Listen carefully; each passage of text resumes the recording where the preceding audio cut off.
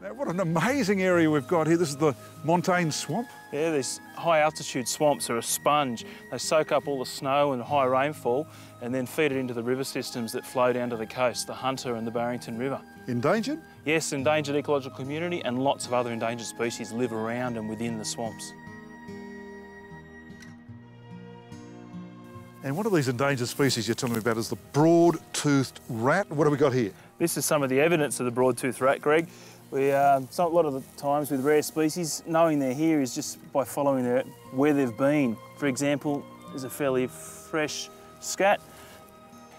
We know that it's a broad-toothed rat because of the lighter colour of it.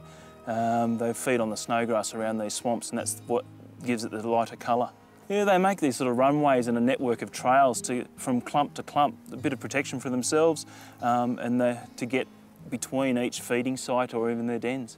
You say they're so endangered we won't see them below 1,300 metres, we'll only see them around the swamp here in the Barrington. Yeah, up here in Barrington, it's actually an endangered population because it's so removed from the other ones in New South Wales, which are in Kosciuszko, and it's only at this high altitude that we'll find it around these montane swamps.